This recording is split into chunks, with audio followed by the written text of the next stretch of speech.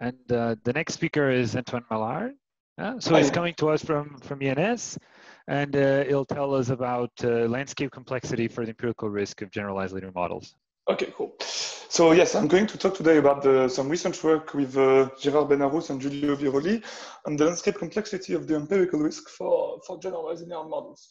So, of course, analyzing this landscape is interesting because it has a lot of consequences for the behavior of local optimization algorithms, such as gradient descent or stochastic gradient descent. And interestingly, in many statistical problems of this kind, there has been a lot of work to prove that there exists a regime in which the optimization landscape is easy. By easy, I mean that there are no spurious local minima. However, many of these algorithms often work far beyond these provable regimes. And so basically you can imagine two reasons for that. The first one is that the bounds I just mentioned are not tight enough, and actually the landscape is easy far beyond these bounds. Another possibility, which is a bit more interesting maybe, is that the optimization algorithms can work even when the landscape has many spurious local minima. This is what I call the hard regime. And if you believe that this second possibility can happen, then it's actually very interesting to try to understand the topological transition in the landscape, meaning can you understand when do many spurious local minima appear and how do they appear? So for the purpose of this talk, I'm going to focus on two models. The first one is some kind of perceptron energy in the statistical physics language. So it's basically just one node neural network, so very, very simple, with a weight vector which are normalized. And the loss function, it's not really a loss, but in this kind, I'm going to call it a loss, is actually just the sum of an activation function applied to the projection of the data on the weight vector. And the second function is a bit more interesting because it corresponds to a real statistical estimation problem. It's basically the squared loss of a generalized linear model. So it's a teacher-student setup of the previous network, in which now you try to recover the weights of the teacher by minimizing this loss. And in both cases, I'm going to assume that the data is actually IID Gaussian, and that I'm going to look at these two problems in a high dimensional limit in which both the dimension of the data and the number of samples go to infinity at the same rate, basically. And so this is a classical setup, especially in the statistical physics analysis of these problems. And okay, so the precise question we are interested in is, can we count the number of critical points of these functions of L1 and L2 with a definite loss value and a definite overlap? In the case of L2, between X and X star. So the overlap is just the scalar product. It basically gives you the distance on the hypersphere between these 2 points. So, okay, so this is actually the number that we are trying to compute, this crit star of B and Q. This is just the number of critical points of L2 with loss, so L2, loss value in the set B and overlap in the set Q. So as a function of the two sets B and Q, I have this number. So note that this is actually a random variable because the data is random. And from the statistical physics analysis of these problems, we expect that this number is actually going to be exponentially large. So since it's exponentially large, you have to be careful in your analysis that in particular, this is not going to be well described by the mean, but the expected value. So again, in the statistical physics language, this is what we call annealed and quenched quantities. So I'm going to define the annealed complexity, which is just going to be the limit of the log of the expectation of this variable, of the number of critical points. But since this variable is typically of exponential size, the most interesting value is the quenched complexity, which is the limit of the expectation of the log.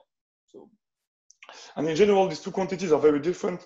The annealed one is usually easier to compute and can already give you bounds on the quenched complexity, but the real typical value is given by the quenched one. So before presenting our result, let me just give a brief introduction to the main tool that we are going to use to count this number of critical points, which is called the catch-rise formula. So it's based on a very simple intuition that is for a one-dimensional function, you would like heuristically to write that its number of zeros is actually equal to this integral, right? So if f is not a diffeomorphism, this is not true, but you kind of want to write a formula like this. And the Cartwright formula actually makes this intuition precise in the sense that it allows you to count precisely so for instance, the first moment of the number of critical points of a random function of n variables. So this is the first moment, as an integral over all the possible values of x, of the parameter, of a first term which is basically related to the density of the gradient of f, because f is a random function, so its gradient is also random. So it has a density, and this is related to the density. But the most interesting part is actually the second term, which is actually a term that depends on the determinant of the Hessian. So actually, the Hessian of f is a random matrix because f is random. And you can see that fundamentally, the Cartwright formula transforms this problem of counting critical points into a random matrix theory problem. And you can actually improve over this formula to fix the value of f, for instance, or to get higher order moments of the number of critical points. But as I said, because you need to be able to study the Hessian in a random matrix theory, with random matrix theory, in general, for generic random functions, this is not doable. And this is why so far, both in the mathematics and the physics literature, the huge majority of works are focused on the Gaussian random functions, meaning that for all points, f of x is a Gaussian random variable. And the most simple example for this is the so-called pure p-spin in statistical physics. So this is a very old model. And there has been a lot of improvements about this model, but the baseline is that in all this previous analysis, the function is always Gaussian. You can introduce correlations and so on, but it's always Gaussian. So here, let me now jump to our result. So our main result is actually a first exact result. So it's not a bound, it's really an exact result using this Cartwright formula in the case where the random function is not Gaussian. So because the functions L1 and L2 I presented before are non-Gaussian, of course. These are for instance, the square loss is not a Gaussian random function. And so this is how it reads. So for instance, this is the annealed complexity of N1. So this is the simplest of the possible results. And it is given by a constant term plus a supremum of a set of probability measures. So it's actually a variational problem, which involves 3 terms. The first one is some simple linear statistics. The second one is some relative entropy term with respect to the Gaussian measure. And the last one is actually a very involved term that you can compute analytically, but on which is related to the asymptotic spectral measure of Z transpose, some kind of sample covariance matrix. If Z is the IID Gaussian matrix and D is a matrix that is taking a diagonal, which is taking basically IID from the measure nu. So we also have a similar result, which is a bit more involved to write, so I don't write it here in full, for the case of L2, so for the squared loss of the generalized linear model. And as I mentioned, because this function kappa alpha is very involved in general, apart from some trivial cases, it's impossible, as far as we know, to solve this problem analytically.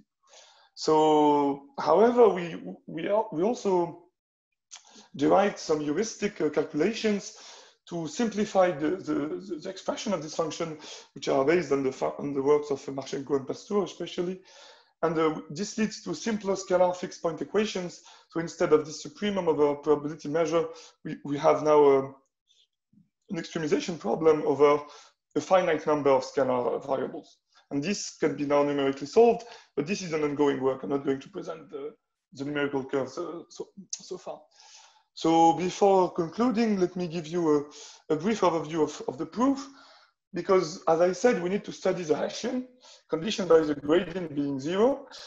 And the main idea behind our technique is to say that we are going to condition everything in the problem by the random variables that are given by the projection of the data on the weight vector.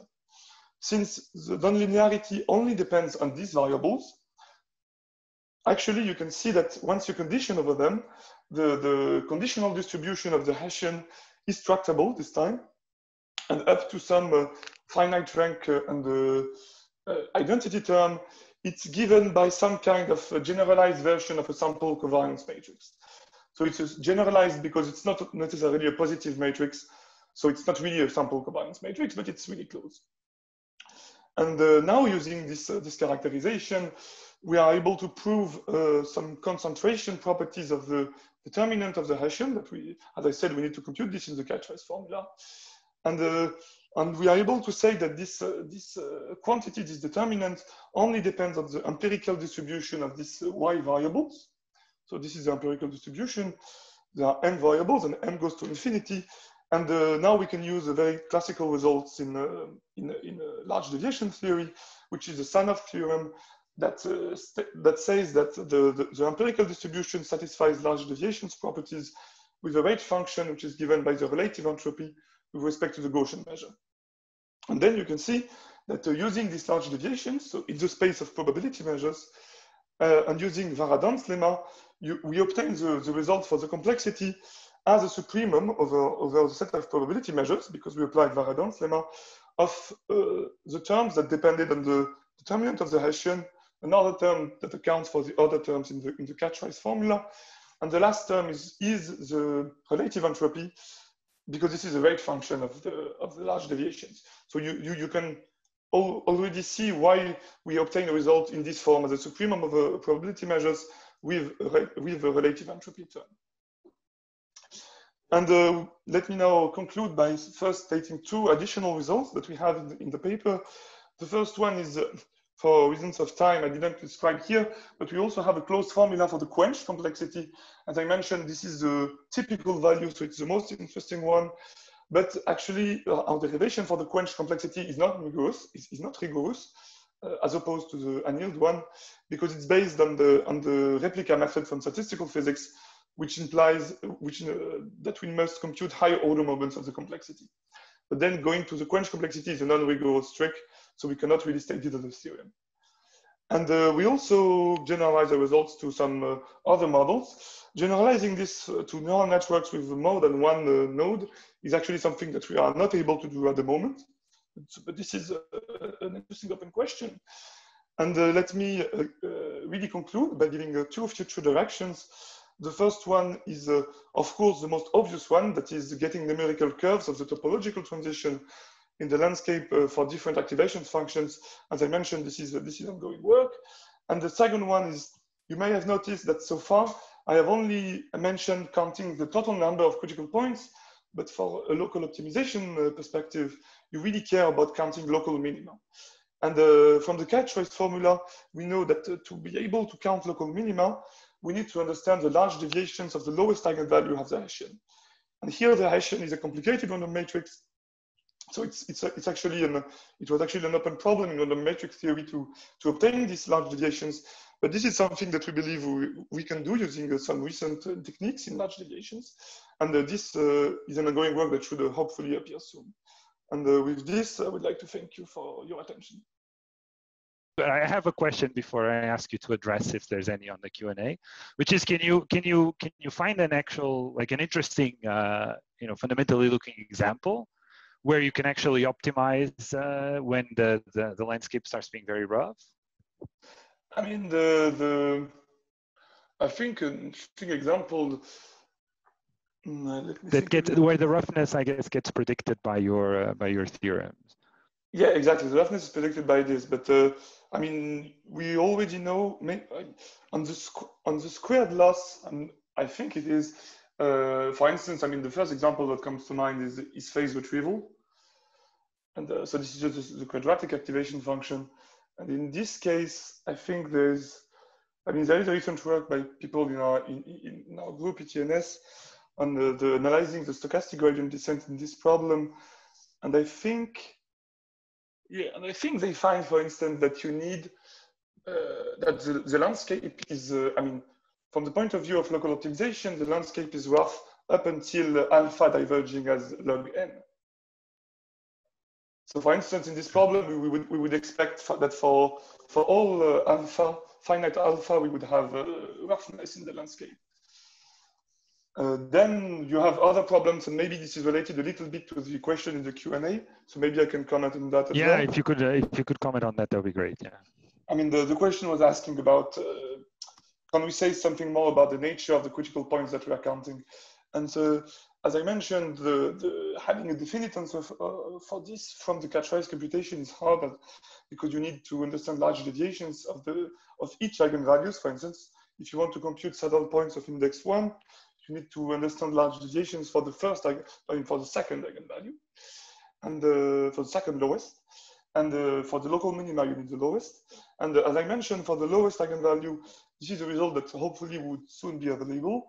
But so far it is not. But however, there are two maybe interesting intuitions that would indicate that at the bottom of the landscape, so close to the global minimum, the local minima should actually dominate all the complexity, because you can do two analogies for that. I mean, the first one is, you have two arguments for that. The first one is an analogy with the Gaussian models. In Gaussian models, when you have a signal, this is what actually happens. And the second one is you have some very interesting work from the physics perspective, which counts the numbers of solution of the so-called TAP equations. And this actually, you have some heuristic calculations of this based on the replica method, which predicts as well that you have an exponentially large number of local minima of the TAP free energy close to the global minimum, and that close to the global minimum, this local minima dominate all the complexity. So again, to come back to your question, Alfonso, again, this is something using this so-called Monasson calculations would also give some kind of intuition of when the landscape should be rough or not. Of course, it's describing not the real landscape, but the TAP landscape, but since it should already give some intuition. All right, thank you. Yeah, thanks.